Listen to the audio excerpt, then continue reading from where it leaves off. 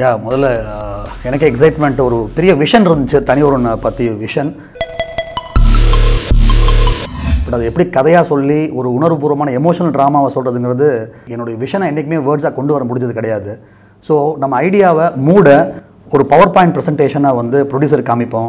இந்த கதையாக சொல்லி அவங்க இம்ப்ரெஸ் பண்ணதை விட ஒரு மூடாக இதுக்குள்ளே என்னென்ன விஷயங்கள் எலிமெண்ட்ஸ் இருக்குது, என்னென்ன ஏரியாஸ் கவர் பண்ணுறோங்கிறத சொன்னாக்க கண்டிப்பாக அவங்க இம்ப்ரெஸ் ஆவாங்க அப்படிங்கிற நம்பிக்கையில் பவர் பாயிண்ட்டை வந்து ப்ரெசன்டேஷன் ரெடி பண்ணேன் நான். அதோட இன்னொரு சந்தோஷம் என்னென்னா, இன்றைக்கி அதை வந்து பார்த்துட்ருக்கிற ஒரு ஃபிலிம் இன்ஸ்டியூட் ஸ்டூடெண்ட்ஸ்லாம் வந்து சார் இன்னும் ஒரு அவங்க கண்ணில் ஒரு பெரிய ஒரு எக்ஸைட்மெண்ட் தெரியுது பார்க்கும்போது, ஒரு சினிமாக்குள்ளே இவ்வளோ ஒரு முயற்சியும் உழைப்பும் இருக்கா அப்படின்னு சொல்லிட்டு.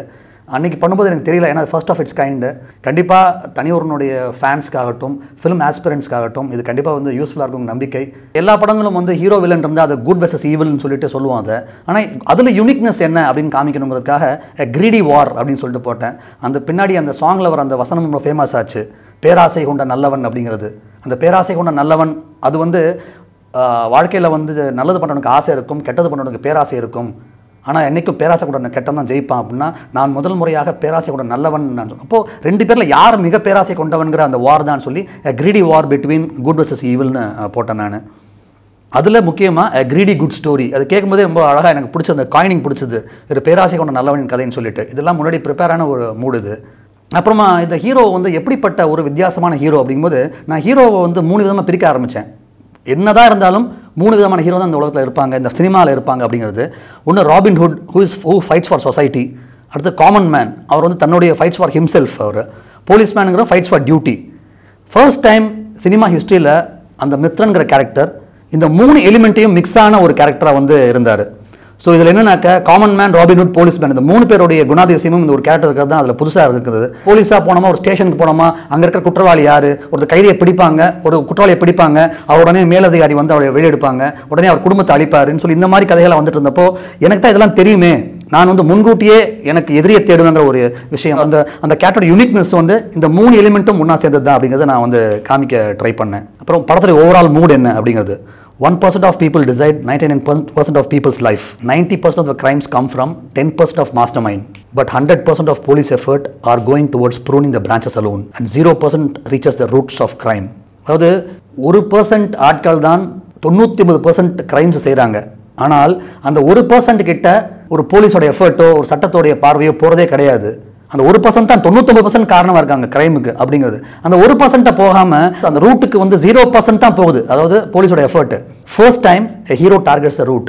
அந்த ரூட் எனக்கு வேணும். நான் வந்து அந்த கிளைகளை மீறி இருந்தால் எந்த விதமான அர்த்தமும் எனக்கு கிடையாது. நான் வந்து ரூட்டுக்கு போவேங்கிற அந்த ஹீரோவுடைய மூடு தான் இந்த படத்தில் புதுசுன்னு நினச்சேன் நான். எல்லா மக்களின் ஆசைக்கு தேவையான அனைத்தும் உலகில் இருக்கிறது, ஆனால் ஒருவனுடைய பேராசைக்கு உலகமே போதாது. காந்தியடிகளுடைய வரி ரொம்ப பிடிச்ச வரி. இது ஆக்சுவலாக இதை வந்து நான் யூஸ் பண்ணி ஒரு சீன் எடுத்திருந்தேன், அந்த சீன் வைக்க முடியல என்னால். அந்த ஆசை பேராசைங்கிற விஷயத்தில் கெட்டவனுக்கு கெட்டவு செய்வதில் இருப்பது பேராசை, நல்லவனுக்கு நல்லது செய்வதில் இருப்பது ஆசை. என்றும் பேராசைக்கும் ஆசைக்கும் நடக்கும் போரில் ஜெயிப்பது பேராசையே. இது ஒரு பேராசை கொண்ட நல்லவனின் கதை. நல்லவன் பாதையில் கெட்டவன் காரணமின்றி குறுக்கிடுவான், கெட்டவன் பாதையில் குறுக்கிட நல்லவன் காரணம் தேடுவான். உன் வாழ்வாதாரத்தை பாதிக்கும் ஆபத்து உன்னை ஒவ்வொரு நொடியும் சூழ்ந்திருக்கும் இன்றைய நாளிலும் உன் கோபத்தை வெளிக்காட்ட காரணத்திற்காக காத்திருக்காதே. கெட்டவன் பாதையில் வலிய குறுக்கிடு. இதெல்லாம் ஒரு மூடாக எழுதும்போது கிளாஸ் ரூமில் வந்து ஜனாங்கிற கேரக்டர் வந்து ஹீரோ பற்றி சொல்லுவான். ஏன்னா அஜ்மல் கதாப்புக்கு 16 வயசு, ரேப் பண்ணவனுக்கு 17 வயசு. இவனுங்கெல்லாம் வந்து கால நேரத்துக்காக காத்துட்டு இருக்க கிடையாது, தப்பு பண்ணுறவன் நல்லது பண்ணுறவன் மட்டும் கால நேரத்துக்கு காத்துட்டு இருக்காங்கிற அந்த டைலாகெல்லாம் இவ்வளோ பேஸாக அது மூடாக ரெடியாக போது அந்த மாதிரி டைலாக்லாம் வெளியே வந்துச்சு. ஸோ அந்த பேஸ் தான் இந்த மாதிரி டைலாக்லாம் வந்து ஒரு ஆரிஜினாக இருந்துச்சுன்னு சொல்லலாம். அதோட முக்கியமாக நான் ஆல்ரெடி சொன்ன மாதிரி இந்த படத்தை வந்து நான் அப்பாவிட்ட போய் இந்த கதையோட எசன்ஸை நான் சொல்லும்போது அப்பா வந்து எனக்கு வந்து ஒன்று சொன்னாங்க. என்னென்னா, அதான் நீ சொல்கிற ஒரு மிகப்பெரிய அழிக்கவே முடியாதவனை அழிக்க ஒருத்தன் முயற்சிக்கிறான்.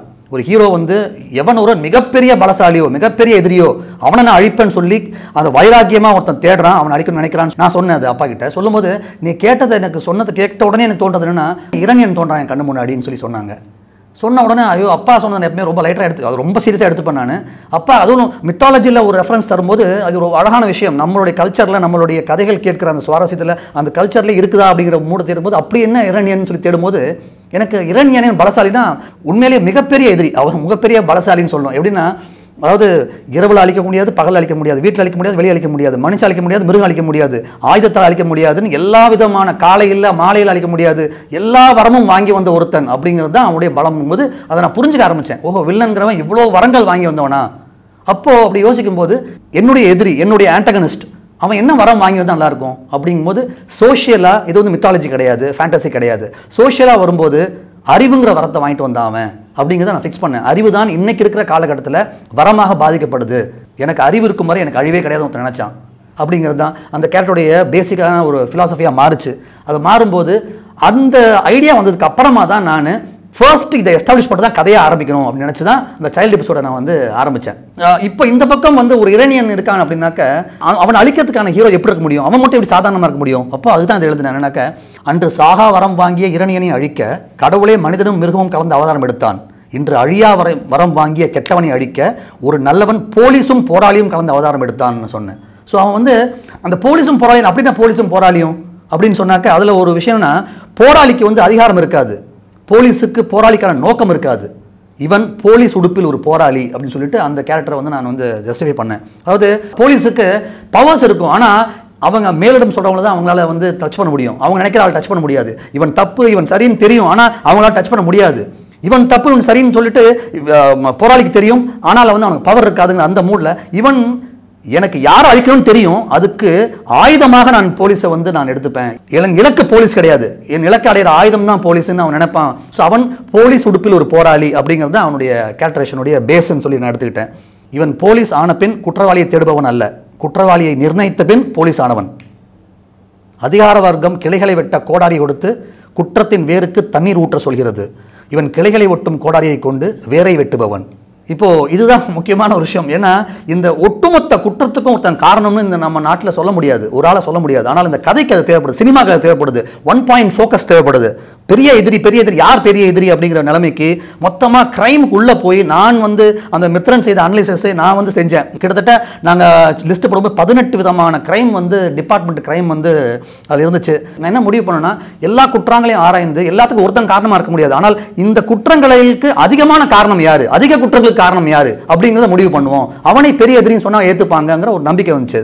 ஸோ இது வந்து இன்னொரு விஷயம் என்னன்னாக்க, இந்த டிபார்ட்மெண்ட்ஸ் எதுவுமே வந்து தன்னிச்சையாக செயல்படுறது கிடையாது, எல்லாமே இன்டர் டிபெண்டாக இருக்குது. ஒரு தப்பு செய்யறதுக்கு இன்னொரு டிபார்ட்மெண்ட்டோடைய ஒரு ஹெல்ப் தேவைப்படுது. அவங்க எல்லாருமே கூட்டு கலவாணிகளாக தான் இருக்காங்கிறது ஒரு விஷயமா இருக்குது. அந்த இன்டர்லிங்ஸை நான் காமிச்சேன். எவ்வளோ குற்றங்கள் யார் எவ்வளோ அதிகமான குற்றங்கள் காரணமாகும் போது நான் வந்து சினிமாவுக்காக என்னென்னா ஒரு வாழ்வாதாரத்தை பாதிக்கும் பிரச்சனைகள் எடுத்துப்போம் அப்படிங்கிற மூணில் ஃபார்மசூட்டிக்கல் வந்து நான் டச் பண்ணேன். அதுக்கப்புறமா வந்து ரியல் எஸ்டேட் அண்ட் மாஃபியா இவங்க எல்லாத்துக்குமே தேவைப்படுவாங்க. ரியல் எஸ்டேட் பிரச்சனை, ஒரு தப்பான பில்டிங் கட்டணும்னா அங்கே ரியல் எஸ்டேட் தேவைப்படும், அப்புறம் தப்பான காரியம் செய்யணும்னா மாஃபியா தேவைப்படுங்க. அவங்க காமனாக அவங்களை எடுத்துக்கிட்டேன் நான். அதுக்கடுத்து இம்போர்ட் எக்ஸ்போர்ட்டுங்கிறது நான் வந்து கதையை முதல்ல ஆரம்பிக்கும் போது அதை தான் வச்சிருந்தேன். அதுக்கப்புறமா அதை தான் வந்து இது மட்டும் தான் பின்னாடி மாற்றப்பட்டது, நேச்சுரல் ரிசோர்ஸஸாக மாற்றப்பட்டது. இதுதான் வந்து இந்த ஹோல் மூவியோட டைம் லைன். இது ரொம்ப கூர்ந்து ரொம்ப கவனிக்க வேண்டிய ஒரு விஷயம் என்னென்னா, இந்த படம் வந்து எந்த சீன், எந்த செக்மெண்ட், எந்த சீக்வன்ஸ், எந்த மினிட்ல நடக்கணும் அந்த படத்தில் அப்படிங்கிறது டோட்டலாக ஒவ்வொரு சீன் பை சீனாக வந்து அந்த டைம் லைனில் நான் வந்து என்ன சந்தோஷம்னாக்க, 2013 மே மாதம் ஃபைனலைஸ் பண்ண இந்த டைம் லைனில் தான் 2015 ஆகஸ்ட்டில் படம் ரிலீஸ் ஆகும்போது அதே டைம் லைன் விழுது தான் ரொம்ப எனக்கு வந்து எனக்கே ரொம்ப ஆச்சரியமாக இருந்தது. இன்றைக்கி பார்த்து இந்த க்ரீன் லைன் இருக்குது, இந்த க்ரீன் லைன் தான் வந்து ஹீரோவுடைய மூடு. ஹீரோ வந்து ஆரம்பத்தில் வந்து நல்லவன் அப்படிங்கிற மாதிரி மூடில் போயிட்டு இருப்பாங்க. அந்த ஐடியாலஜி ரிவீல் ஆகும்போது சட்டுன்னு ராக்கெட் மாதிரி அவனுடைய கிராஃப் ஏறும்போது அந்த டாட்டட் லைனில் வில்லனை நம்ம இன்டெரக்டாக காமிச்சிட்டு இருக்கோம் அப்படிங்கிறத டைரக்டாக காமிக்கல. ஆன்டகனிஸ்ட் வந்து ரெட் லைன். இப்போ ஹீரோ வந்து நான் டிசம்பர் 10th அவனுக்கு டெட் லைன் வைக்கிறேன், நான் அன்னைக்கு நான் அவனை பண்ணுறேன் பாருன்னு சொல்லிட்டு நினைக்கிற அந்த ஒரு நொடி 2 பேர் இன்டர்செக்ட் ஆவாங்க. இன்டர்செக்ட் ஆகி அந்த டிசம்பர் 10th அந்த 3 பேர் அரெஸ்ட் பண்ணும்போது வில்லனையும் தாண்டி போகிற சூழல் வந்து நடக்கும். ஹீரோ வந்து வில்லனையும் தாண்டி போயாச்சு, ஆனால் தான் டிரைவரை வச்சே கன் ஷாட் பண்ண வச்சப்போ ஹீரோவுடைய மூட் டம்முன்னு இறங்கும். இவர் அப்படியே வந்து இவருடைய கிராஃப் மேலே ஏறும், எமோஷனல் கிராஃப் வந்து இவர் மேலேயே டாமினேட் ஆவார். டாமினேட் ஆகி இந்த ஒவ்வொரு டாட்ஸுமே வந்து பக்கு வச்சு அவர் என்ன பண்ணார் அப்படிங்கிறதுக்கான ஒரு மூட். அது பெரிய டக் ஆஃப் ஆர் இருக்கும், அதில் ஃபுல்லாக வில்லனுடைய டாமினேஷன் இருக்கும். அதில் மறுபடியும் 2 பேர் இன்டர்செக்ட் ஆகிறதுங்கிறது இந்த பக்கை கண்டுபிடிச்சி அந்த நொடியில் வந்து ஃபுல்லாக இன்டர்செக்ட் ஆகி இவர் டவுன் வராரு, ஃபுல் அப் போகிறாருங்கிறது இந்த ஃபுல் படத்தோடைய கிராஃப். இதில் பார்த்தா சீன்ஸ் உள்ளுக்குள்ள சிலது மாறி இருக்கும், பட் ஆனால் வந்து ஓவரால் மூட் கிராஃப் வந்து இதுதான் வந்து நம்ம செட் பண்ணது. ஸோ இது நான் வந்து என்னென்னா, ஒரு ஆங்கில படங்கள் மாதிரி நான் என்ன பண்ணேன்னா, இது ஹிப்ஹாப் தமிழாக அவங்கள நான் வந்து எங்கேஜ் பண்ணும்போது அவங்களுக்கு காமிச்சேன். இந்த கதையை வந்து 16 மூட்ஸாக நான் பிரித்தேன், 16 செக்மெண்ட்ஸ் ஆஃப் ஸ்க்ரீன் பிளேன்னு சொல்லி நான் பிரித்தேன். ஒரு மூட் சேஞ்சு, பிளாட் பாயிண்ட்ஸ்னு சொல்லலாம், ஒரு குட் போர்ஷன்ஸ், ஒவ்வொன்றுலையுமே பயங்கர வேல்யூ ஆடடான போர்ஷனாக இருக்கும் ஒவ்வொன்றுமே. ஃபர்ஸ்ட் ஜீனியஸ் இந்த மேக்கிங் அப்படிங்கிறது சைல்டு எபிசோடில் ஒரு ஜீனியஸ் உருவாகிட்டு இருக்காங்கிற ஒரு மூடை தரது ஜீனியஸ் இந்த மேக்கிங் அப்படின்னு. இது டைட்டிலுக்காக நான் எடுத்துகிட்ட மூடுது. இந்த அந்த எல்லாம் டைட்டில் ஆரம்பிக்குது rich mens greet and common man suffering. இது கொஞ்சம் நான் வேறு மாதிரி நினச்சிருந்தேன். மற்றபடி இது என்னென்னா ஒரு ஹீரோவுடைய அந்த ஷேடோ இமேஜ் ட்ராவலுங்கிறது அப்புறம் பின்னாடி வந்து அது இம்ப்ரோவைஸ் ஆச்சது. நான் வந்து டிஸ்க்ளைமரில் ஒன்று போட்டிருப்பேன், அது எத்தனை பேருக்கு ரிஜிஸ்ட்ரேஷன் தெரில.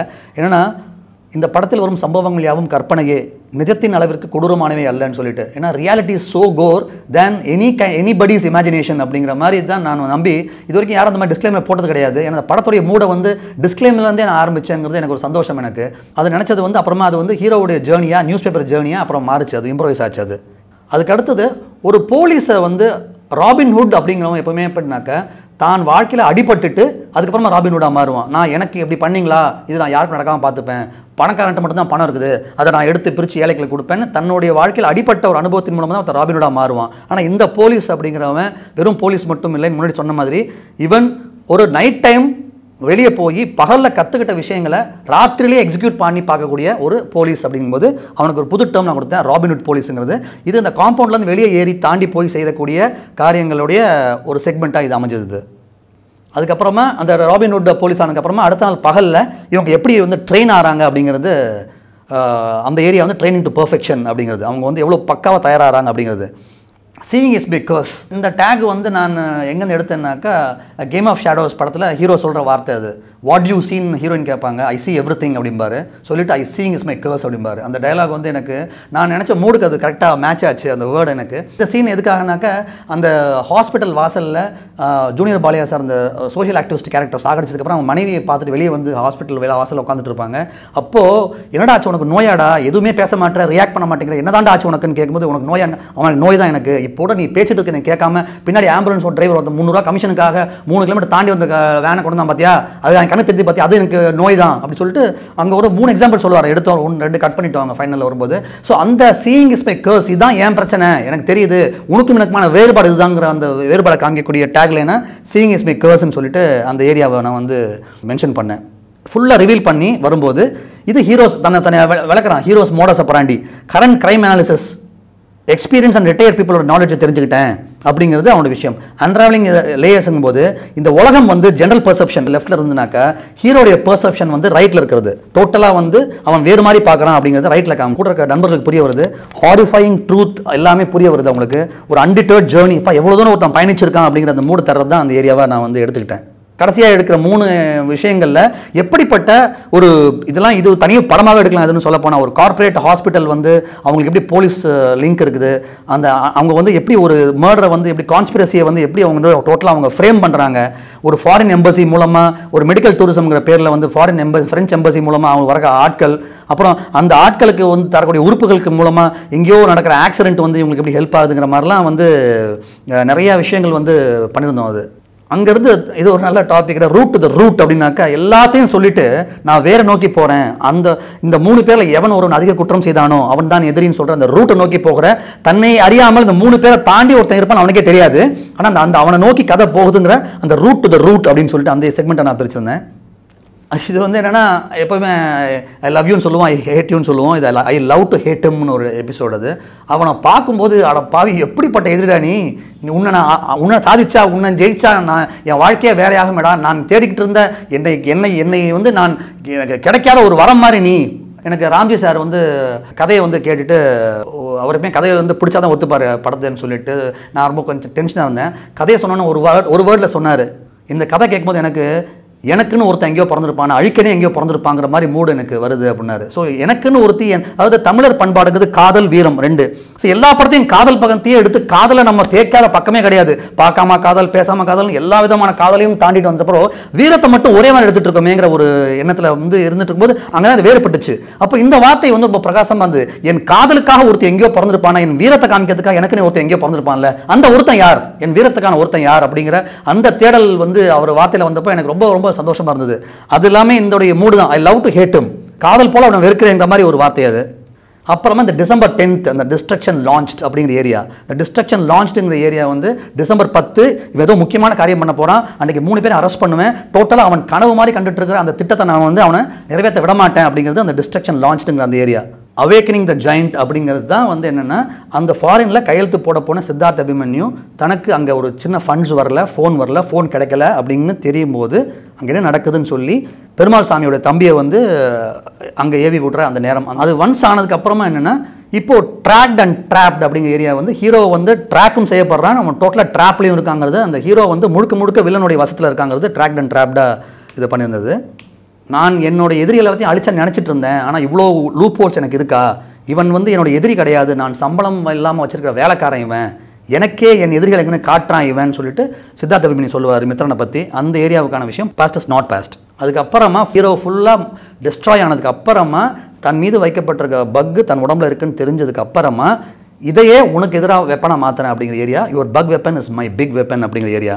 தன் தந்தையவே சாகடிக்கிற அளவுக்கு போகக்கூடிய ஈவில் டர்ன்ஸ் டெவில் அப்படிங்கிற ஃபைனல் அந்த டெஸ்பரேட் அப்ரோச் வந்து வில்லனுக்கு வர்றது.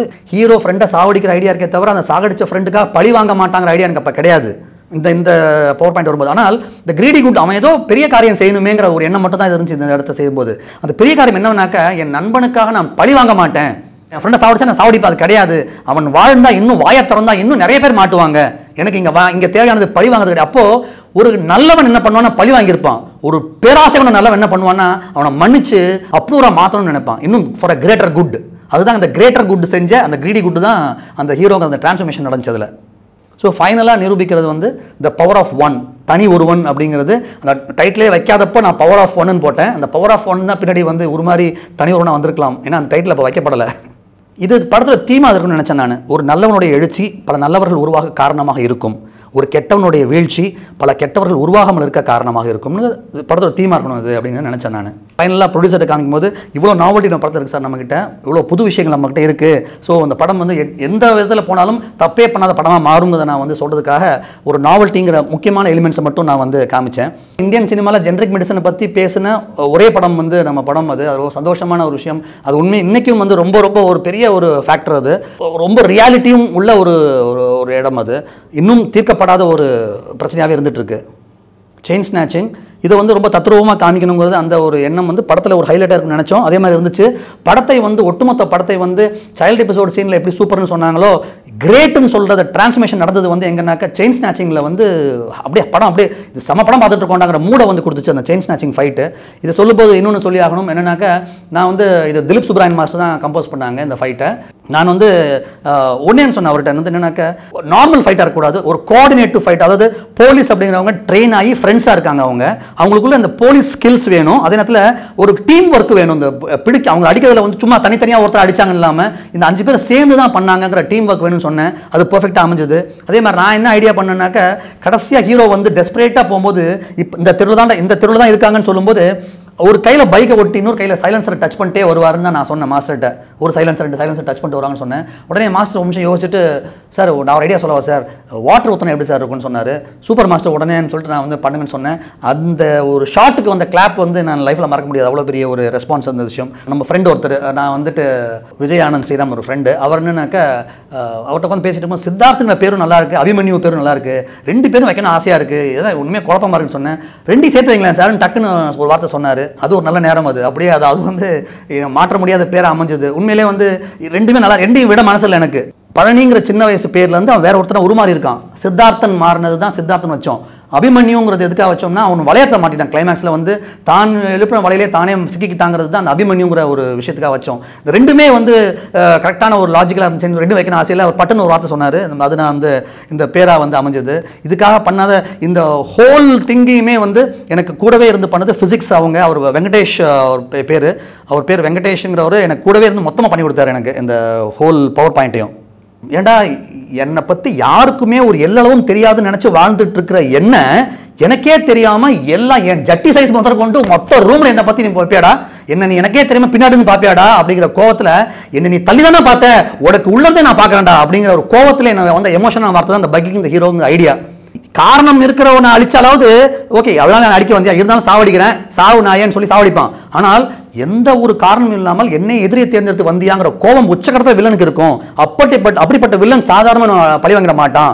அவன் வந்து உச்சமாக போய் வேற ஒரு டு த கோர் ஒரு கோரா தான் பழி வாங்குவாங்கிற மூடுக்கு என்ன வேணும்னாக்கா, என்ன நீ வெளியேந்து பார்த்தல, நான் உனக்கு ஒன்று உள்ளந்தே பார்க்குறேன் அப்படிங்கிறது தான் எமோஷனாக அந்த வார்த்தையில் பக் வைக்கணும். ஏன்னா அந்த அந்த புல்லட் சீன் முதலே, அடிப்படுற சீன் முதலே இருந்துச்சு, அந்த புல்லட் ஊண்டில் வைக்கலான்னு முடிவாயிடுச்சு.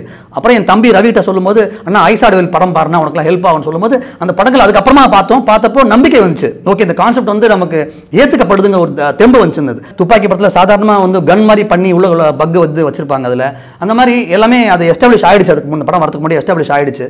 அது ஒவ்வொரு வந்து கரெக்டாக இருக்கும்னு நினைக்கிறதுக்கு நிறைய விஷயங்கள் ஹெல்ப் ஆச்சுன்னு சொல்லணும். சினிமாவில் ஒரு வருத்தம் உண்டு, எந்த கிரேடாக இருந்தாலும் போலீஸ்னு தான் சொல்கிறமே தவிர அவங்களுக்கு ஒரு ஸ்பெஷாலிட்டி என்ன நம்ம வந்து அவ்வளோ சொல்கிறது கிடையாது. நம்ம எல்லா கிரேடு போலீஸுமே ஒரே மாதிரி இருக்கும்போது ஐபிஎஸ்ங்கிறதுக்கான தனி ஒரு மரியாதை இருக்குங்கிறத நான் வந்து கொஞ்சம் டீட்டெயிலாக காமிப்போம் அப்படின்னு சொல்லிட்டு இந்த படத்துக்காக மசூரி போய் தேராதூன் போய் ஒரிஜினல் இடங்கள் எடுத்த ஒரு சந்தோஷமும் இருந்துச்சு. அதை நான் சொன்னேன், இதெல்லாம் டிஃப்ரெண்ட்டாக இருக்குன்னு சொன்னேன். அதே மாதிரி அதை எடுக்கவும் முடிஞ்சுது. அதே மாதிரி ஹீரோவை இது வரைக்கும் எல்லாரும் கோபமான ஒரு சிவப்பான கண்களில் பார்த்து ஒன்று அழிக்கிறங்கிற மூடில் தான் பார்த்துருக்காங்க தவிர ஹீரோ வந்து வில்லன் மேலே அப்சஸ்டாக இருக்காங்கிற எலிமெண்ட் அதுக்கு எங்கேயும் வந்ததே கிடையாது. அது வந்து எனக்கு ரொம்ப ரொம்ப பிடிச்ச ஒரு படம் அமேடியஸுங்கிற படம். கிட்டத்தட்ட 10 ஆஸ்கார் அவார்டுகள் வாங்கின ஒரு படம் அது. அப்படி ஒரு இசை மேதை மொசாட் பற்றின லைஃப் ஹிஸ்ட்ரியான படம் அது. அந்த படம் வந்து அது அந்த அப்சஷன் பற்றின படம் தான் அது. அது வந்து மியூசிக்கல் சப்ஜெக்ட் டோட்டலாகவே ஒரு 2 இசை மேதைகளுக்கு சம்மந்தமான ஒரு படம் அது. ஆனால் அந்த எலிமெண்ட் ரொம்ப பிடிக்கும் எனக்கு. இப்போ மைண்டில் இருந்துச்சு, அதெல்லாம் கூட எனக்கு வந்திருக்க வாய்ப்பு இருக்குது. ஸோ நான் வந்து இப்போ என்னென்னா ஒரு டெக்னீஷியன்ஸில் வந்து இந்த படம் வந்து உருவானது வந்து ராம்ஜி சாரும் ஹிப்ஹாப் தமிழாவும் வந்து ரொம்ப உயிர் மாதிரி கொடுத்தாங்க. அதில் வந்து அதாவது இந்த படமாக எடுத்தோம்னா அகோரம் சார், நான், ரவி, அரவிந்த் சாமி சார், சுபா சார், ஹிப்ஹாப் தமிழா, ராம்ஜி சார், இந்த ஒரு காம்பினேஷன் இருக்கு இல்லையா, இவங்க எல்லாருமே வந்து உயிரை கொடுத்து உழைச்ச ஒரு உழைப்பு தான் இந்த படம்னு சொல்லணும். அதில் பர்டிகுலராக ஹிப்ஹாப் தமிழா வந்து எங்கள் எல்லாரோடைய உழைப்புக்கு அது ஒரு கிஃப்ட்னு சொல்லுவாங்க இல்லையா, அது கிஃப்ட் மாதிரி ஆயிடுச்சு. அது அண்ணா அப்படி வந்தாப்புல வந்து கூட்டோன்னே நான் வந்து ப்ரிப்பேர்டாக இருக்கேன். எந்த மாதிரி விட்ட நம்ம வந்து நமக்கு எப்படி ப்ளஸ் ஆக போகிறாரு நான் ப்ரிப்பேர்டாக இருக்கேன். வந்து உட்காந்துண்ணே, அண்ணே சூப்பர்ண்ணே கதை சொல்லுங்கண்ணே முடிச்சலாண்ணே, ஒரு 3 குத்து கொடுத்துருங்க எனக்கு, மற்றதெல்லாம் நீங்கள் வச்சுக்கோங்க அப்படின்னாப்புல. ஒரு குத்து கூட கிடையாது அப்படின்னு நான் சொன்ன வார்த்தை. சொன்ன உடனே ஒரு மனுஷன் எனக்கு ரொம்ப பிடிச்ச விஷயம் என்னென்னா, நான் எதிர்பார்த்தது வந்து இங்கே இல்லை, அதுக்காக நான் டிஜெக்ட் ஆக மாட்டேன், டிசப்பாயிண்ட் ஆக மாட்டேன். நீ என்ன கேட்குறியோ அதை வந்து என் பலமாக அதில் என் பலத்தை காமிக்கிறேன் அப்படின்னு சொல்லிட்டு நான் ஃபுல்லாக எக்ஸ்பிளைன் பண்ணி சொன்ன உடனே நான் வந்து உண்மையிலேயே சொல்லணும்னா 2 தீம் மியூசிக் தான் நான் கேட்டேன். அவர்கிட்ட கேட்டதே வந்து 2 தீம் மியூசிக் தான். ஹீரோக்கு ஒரு தீம் மியூசிக்கும் வில்லனுக்கு 3 மியூசிக் தான் கேட்டேன். ஆனால் அதை பாட்டாக எழுதி வந்து எனக்கு காமிச்ச உடனே இந்த தீமை தான் வெல்லும் இல்லைன்னா எனக்கு என்ன ஆயிருப்பேன் நான் அதை நினச்சி பாருங்கள். அதாவது அந்த படம் அந்த சேர்த்த புதுசாக அந்த எல்லாத்தையுமே லைக்கபிள் ஆக்கியிருக்கு இல்லையா. இன்றைக்கி வந்து அது கல்ட்டாக ஒரு விஷயம் ஆயிருக்குனாக்கா அது காரணம் மியூசிக்குங்கிறது எல்லாம் சந்தேகமே இல்லாத ஒரு விஷயம். அந்த ஆதியாகட்டும் ஜீவாவாகட்டும் தன்னோட 2 பேருமே அவங்களுடைய உயிரை கொடுத்து அவங்க உழைச்சது. கண்ணால் பாட்டை அவங்க எனக்கு போட்டு காட்டவுடனே எனக்கு உண்மையிலே என்ன இவன் ஏதாவது வேத பாட்டை போட்டு காமிக்கிறாங்களா இல்லை இவங்க தான் போட்டாங்களான்னு எனக்கு உள்ளுக்குள்ள போயிட்டு இருக்கு. ஒரு பக்கம் எனக்கு சுவாரஸ்யம் ஜாஸ்தியாக போய் எப்பா சத்தியம் பண்ணி தான் போட்டிங்களாப்பான்னு நான் கேட்டேன். வேறு நான் அந்த வார்த்தையை வந்து கேட்டேன். தேவையை புரிஞ்சுக்கிட்டு இவங்ககிட்ட இதான் நடக்குங்கிற ஒன்று கரெக்டாக புரிஞ்சுக்கிட்டாப்புல அதில் நம்ம ஸ்ட்ரென்த் என்னன்னு காமிப்போங்கிற ஒரு கரெக்டான விஷயத்தை பிடிச்சிட்டு ஒன்று பண்ணாங்க. இந்த கதைக்கே நான் வந்து முதல்ல ஒர்க்கிங் டைட்டில் வச்ச பேர் என்னன்னாக்கா மோதல். இந்த படத்துக்கான ஏன்னா காதல் படங்களுக்கு இணையான ஒரு மோதல் படம் எடுக்கணுங்கிறது அந்த இடம் அந்த ஒரு எண்ணமாக இருந்துச்சு. 7 மாதம் முன்னாடியே இவ்வளோ பேர் எனக்கு ஹெல்ப் பண்ணியிருக்காங்க. மிஸ்டர் ராஜா செந்தூர பாண்டியன் அவங்க தான் வந்து செயின் ஸ்நாச்சிங் ஐடியா, அப்புறம் வந்துட்டு ஒரு பாடியை வந்து வெட்டி வந்து அந்த மத கலவரத்தை உண்டாக்குற மாதிரி ஒரு முண்டத்தை வந்து இடத்துல போட்டு தலைவர் இடத்துல போடுறாங்கிற ஐடியா. ப்ளஸ் என் கூட வந்து நிறைய விஷயங்கள் ஹெல்ப்பாக இருந்தாங்க. ராஜா செந்தூர பாண்டியன் அட்வொகேட் அவர்கள். அப்புறம் கிருஷ்ணசுவாமி பெங்களூரில் போய் அவரை வந்து நான் காண்டாக்ட் பண்ணி மீட் பண்ணேன். பெரிய ரொம்ப வயசானவங்க, அவ்வளோ எக்ஸ்பீரியன்ஸான ஆளவங்க. மிஸ்டர் சங்கர் கிருஷ்ணமூர்த்தி அவங்க எனக்கு பேரட்டோ பிரின்சிபல்னால் நான் வந்து எனக்கு சுத்தமாக ஐடியாவே இல்லை. பேரட்டோ பிரின்சிபல் இருக்குது சார், அதாவது 20% மக்கள் தான் 80% மக்கள் வாழ்க்கையை டிசைட் பண்ணுறாங்கலாம் எனக்கு பிஸ்னஸில் இருக்கக்கூடிய ஐடியாஸ்லாம் வந்து சொல்லிக் கொடுத்து நிறைய விஷயங்கள் வந்து எனக்கு ஹெல்ப் பண்ணாங்க. அப்புறம் மிஸ்டர் விஜய் ஆனந்த் அவங்க வந்து ஆன்டி கரப்ஷனில் இருக்காங்க, அவங்க மூலமாக நிறைய விஷயங்கள் தெரிஞ்சுக்கிட்டேன். அப்புறம் mister Panicker pharma consultant, Sudhakar இப்போ வந்து சுதாகர் சார் அவங்க வந்து இப்போது டிராஃபிக் உடைய இன்சார்ஜாக இருக்காங்க. அவர் தான் மெயின் அங்கே இப்போது சென்னையில். அவர் ஒரு நாள் ஃபுல்லாக நாங்கள் வந்து ஈசிஆரில் ஒரு ரூமை போட்டு கடத்திட்டு போய் அவரை வந்து நாங்கள் கூடவே வச்சு எல்லா விதமான விஷயமும் கேட்டிருந்தோம். ரொம்ப ஸ்டார்ட் டு ஃபினிஷ் அவர் எல்லாமே ஐபிஎஸ் சம்மந்தமான எல்லா விதத்துலையும் எனக்கு ஹெல்ப் பண்ணாங்க அவங்க. Mister Aravind, mister Shanmugam, mister Manivannan இவங்க எல்லாருமே ஹெல்ப் பண்ணாங்க. மிஸ்டர் ராம் ஜவஹர் அப்படிங்கிறவங்க பேட்டன்ட் இதுக்கு ஒரு நல்ல விஷயம் நடக்கும்போது பல நல்ல விஷயங்கள் உள்ள அமையுங்கிறதுக்கு இது பெரிய உதாரணமாகவே இருந்துச்சு எனக்கு. இது இவ்வளோ பேருடைய உழைப்பு ஒரு பங்களிப்பு இல்லைன்னா கண்டிப்பாக இப்படி ஒரு படமாக இது அமைஞ்சிருக்க வாய்ப்பு இல்லை உண்மையாக சொல்லணும்னா.